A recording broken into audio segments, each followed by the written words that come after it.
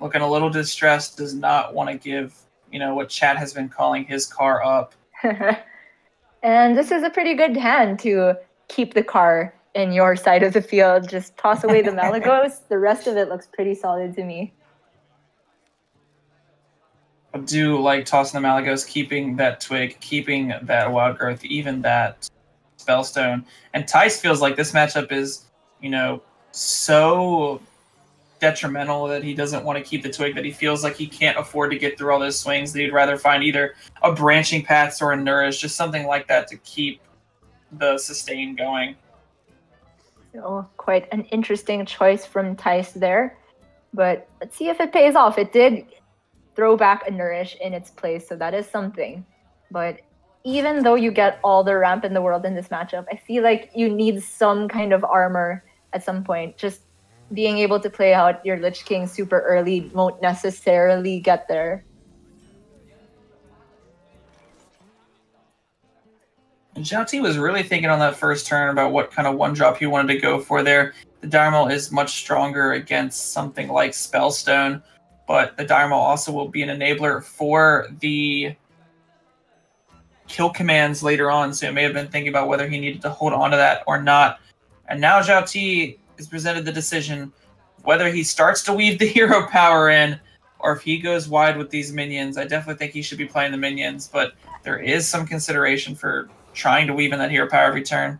Yeah, it's just a matter of whether he thinks these things can deal more damage to the face. And it's quite early to be playing around spreading plate, so I can definitely respect going wide with the minions. But from this turn onward, I do think it's going to be a bunch of infinite Frost Bolts to the face.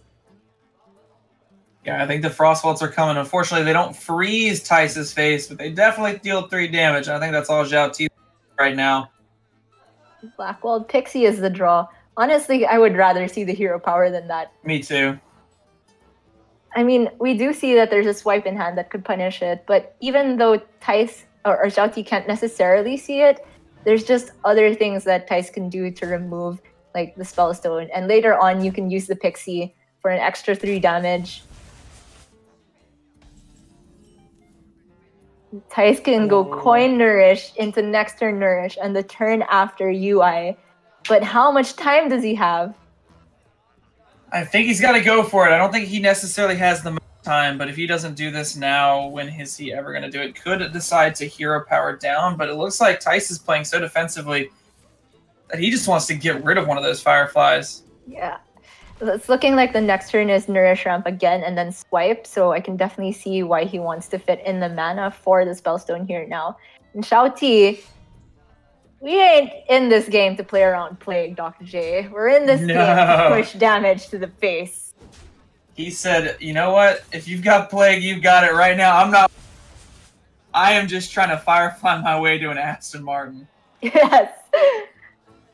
Lead these 1-attack minions leading you straight to the car there. And Thijs, with a pickup of Ferocious Howl, is able to get some armor back, quite a hefty chunk after the UI. But he needs to just make sure that he can get there. So I still think it's Nourish and Swipe this turn.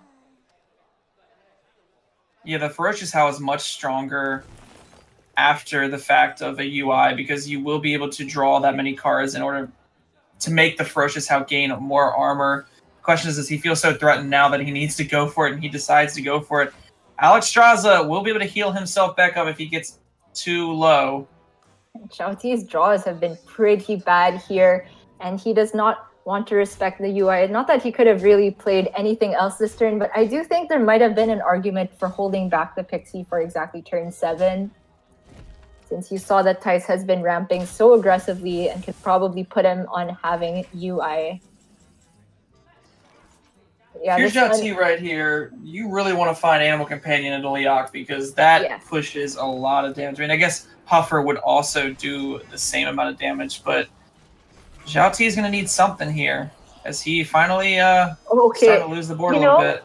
The funny thing is, even if Thijs takes both these minions, Unleash gets significantly better for Zhao T. He can even put down a Floop, and that gives Zhao T 4 points of damage out of nowhere.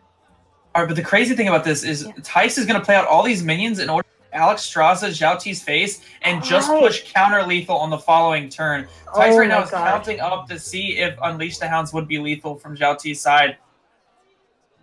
It's not enough. I mean, Zhao T may have to respect one of these minions by just trading here. Yeah.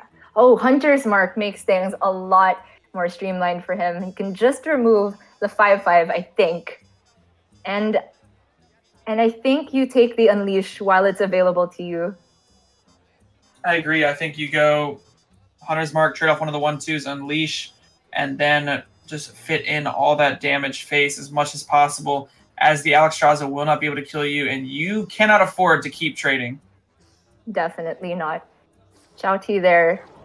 Okay, I think he has not thought about the Alex Straza unless he's going to end with the Hunter's Mark, but I see these arrows, and they're all going face, so... He may just candle shot down the last minion.